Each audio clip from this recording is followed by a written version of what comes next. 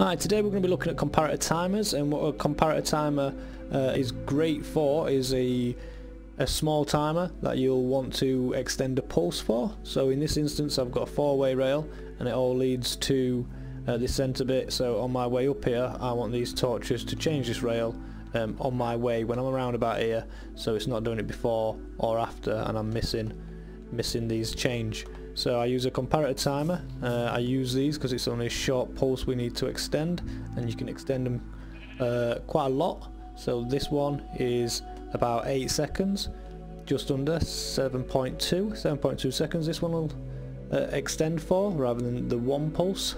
So we'll have to power this on.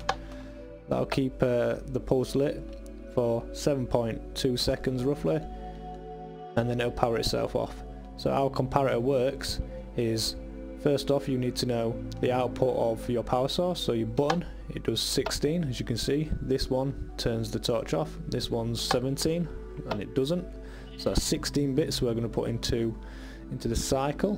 When we cycle this it'll go 16, so this is 16 blocks it'll travel, 16 bits it'll get up here, and the comparator will also output it. So the comparator will take it in and say this is 16, 16, 16, 16, you're still 16, and then when it moves over to this block it'll drop by 1. So we've got 16 in and we have to go there and back, so we have to divide it by 2, so that'll give us 8 cycles, so it'll go around 8 times. And when it does that it'll do it at the time or speed of 1/10 of a second, because that's how long it takes for a comparator to pass it through. So that's how long the comparator holds it for. So that's 1/10, 2/10, 3/10, 4/10. So on here you get 8 tenths. So for any 4 you get 7.2 out. And the reason why I use 4 rather than 5, which would be the full second, and by the way it's a second because the button, the pulse of a button lasts for 1 second. So this pulse will last for 1 second, and then if you put comparators on it'll hold it for 1/10, an extra 1/10, an extra 1/10, an extra 1/10, an extra 1/10, which is half a second there, half a second back, and it will go around it 8 times, so that will give us 8 seconds. But the problem with using it so closely to a second is that sometimes it will give you a gap like that. As you can see, that little torch was not lit is 1/10 of a second. Sometimes it catches it, sometimes it doesn't, but you're left with a flickering torch. You can see a bit more clearly on this one.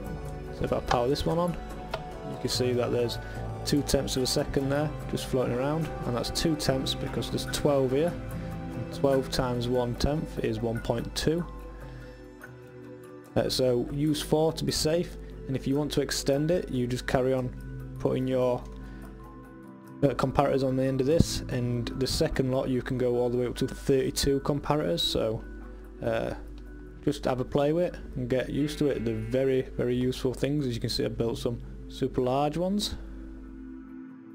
So all these will work. You press this button here and it'll power this, then in turn we'll come back down, power this one before it goes out hopefully.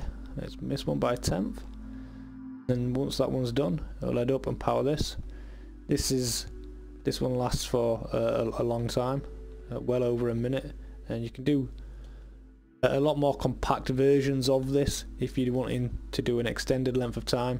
But if you're just wanting it for 10 seconds, it's the quickest way to do it. We just drop in 8 comparators together.